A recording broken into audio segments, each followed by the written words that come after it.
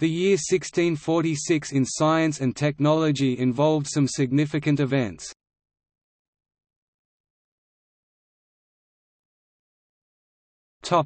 Technology. Pascal's law, a law of hydrostatics, is developed, stating that, in a perfect fluid, the pressure exerted on it anywhere is transmitted equally.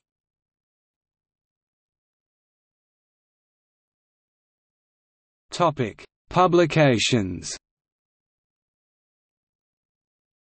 Dr. Thomas Brown's Pseudodoxia Epidemica is published in London, introducing the words electricity, medical, pathology, hallucination and computer to the English language and casting doubt on the theory of spontaneous generation.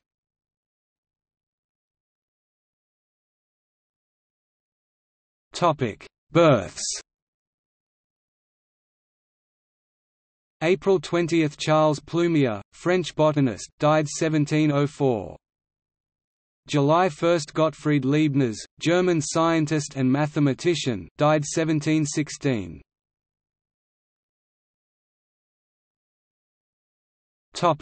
Deaths.